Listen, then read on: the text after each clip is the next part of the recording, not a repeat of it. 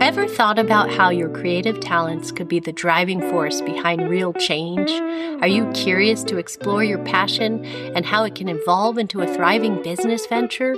Well, I'm thrilled to share with you 5 secrets that can spark positive change, drawing from my own experience. As a California native, my life has been a tapestry of roles, from being an executive design leader in tech to a mom on a mission. I've leveraged my strategic creativity, my passion for innovation, and my nurturing instinct to help you embark on your transformational journey. Join me as I guide you through the mesmerizing world of storytelling, empathy, and the magic of AI.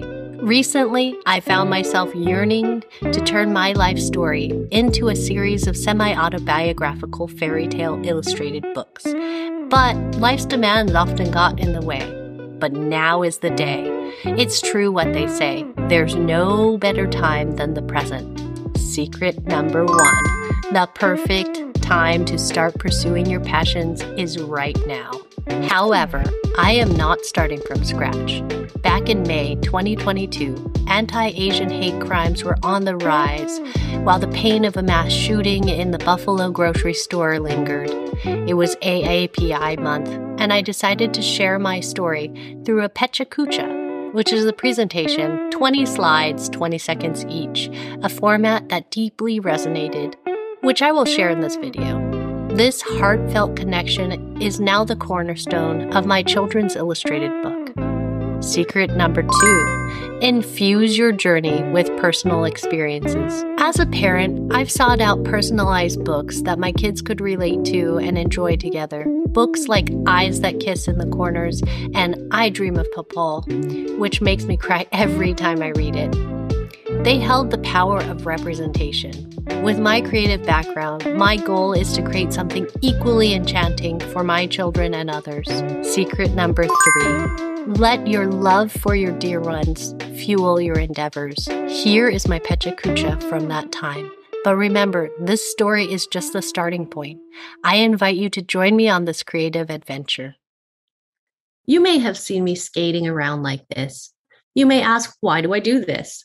Well, it's more efficient. I started skating in the office because every shoe I tried would squeak on the polished concrete. In 2020, roller skating as a way to teach my son how it's never too late to start learning something new. It's something my parents practiced with my brother and I. In 2021, I joined a community committed to doing 365 days of skate. The skate park and mobile video editing were an extra challenge.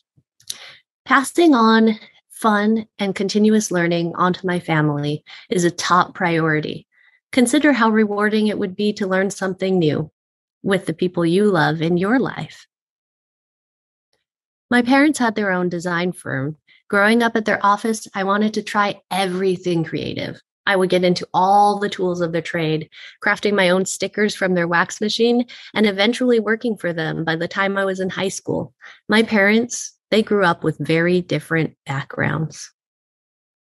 My dad's dad immigrated alone to the United States at 14 to work in a kitchen in Nebraska, sending money home to help his family survive. He was drafted in the Army for World War II, which he remembered fondly of having food and clean boots. Recently, my father was able to receive a Congressional Medal of Honor on his behalf. In the early 80s, I traveled with him to China. I remember one moment feeling happy my parents let me drink an ice-cold Coca-Cola, and shortly after, some tourists wanted to take my photo, feeling like I was on display. This beginning my complicated feelings towards culture and country. On the other side, my mom's mom was a force to be reckoned with. She immigrated with her family to San Francisco when she was 3 on what sounded like a first-class voyage on a Titanic-like boat that didn't sink before arriving at Angel Island. She always put her time into what she found important. She was one of the founders of Empress of China in San Francisco, the most upscale Chinese restaurant of the time, patronized by several presidents and celebrities. We used to go there as if it was her extended living room, and I loved the opportunity to dress up for the occasion. When it reopened in 2021, I brought my kids. She taught me how to crochet when I was little by having me watch her do it endlessly, and I would try to mimic her motions.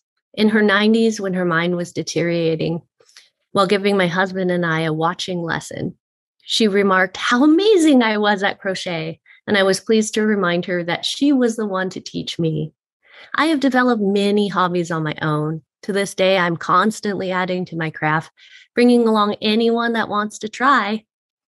My husband thinks my top value is breaking routine, taking on new challenges, and having tenacity to learn or do something new in service of fun.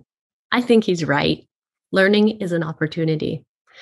I'm also a mid-century modern enthusiast. When looking for a home, it was important to find a community with different cultures and backgrounds to start a family. Moving around as a kid made me realize how much community molds you as a person. One move in particular had a long-lasting effect on my life. In 1991, after Sunday school, my family watched at the Macy's Union Square Electronics Department for a glimpse of my childhood home in the flames of the Oakland Hills fire. We tried to make sense of what we were watching on the rows of 32-inch television boxes, but we were the lucky ones. My parents made the decision to move to Lafayette, a 20-minute drive from our Oakland house, only a couple months before the fire. My elementary school friends, old neighbors, they weren't as lucky. Torn apart, relocated, changing everything, and a scramble to feel secure again. I lost touch with almost all of them. That 20-minute drive may as well have been to another planet.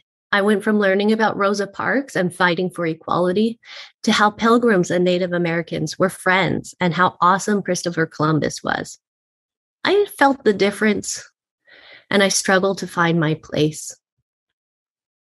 In 6th grade, I wanted to watch some girls practice a dance they were learning for a talent show, when one of the girls stopped me from coming into the room telling me, "No Chinese allowed." It wasn't till I was an adult that I could describe the microaggression and my feelings into words like being othered and excluded. I felt like an outsider. In 7th grade, I was more than a head shorter than some of my peers. I had yet to go through puberty. Always picked last for sports teams and sometimes had small rocks thrown at me at PE when I was minding my own business. Eventually, I found my motley crew, a group filled with different cultures, faiths, and traditions, where differences were appreciated with curiosity and understanding. Everyone is welcome, no one is perfect, and anything is possible. We built lasting relationships and connections that we still value to this day. One way we build up that understanding is through food. Food was a way to stay curious about each other and brought us all together. Each taste represented our own family and culture. From samosas to caffeine-free Coca-Cola, each bite unlocked conversations that might otherwise have been taboo. Fast forward to the pandemic, food is still front and center. My family learned how to cook dishes from around the world with Michelin-rated chefs over Zoom with Truffle Shuffle. My kids were able to get a little taste of what's outside our home while we were stuck inside. Hosting a costume party for my dog Genghis's first birthday was one example of bringing a bunch of people together in fun towards a creative experience. I love to bring people together to have fun and learn from each other. It's all about inclusion, creating connection, and building relationships. My parents took up skating in their 40s as an activity we could do as a family. They taught me growth mindset and grit and the desire to learn something new to bring people together. I invite you to make connections with me, build out our relationship, and we can see how to win together. Skating is not a requirement, but it's often a side effect. Thank you. Well, with that glimpse into my journey's inception, I encourage you to engage by smashing that like button and subscribing. In the upcoming segments, we'll explore visual AI with Midjourney and Photoshop's beta. We'll dive into the realm of character and world development for my fantasy autobiography. Secret number 4, shape your creation as needed and infuse it with fun. Your stories are waiting to be told.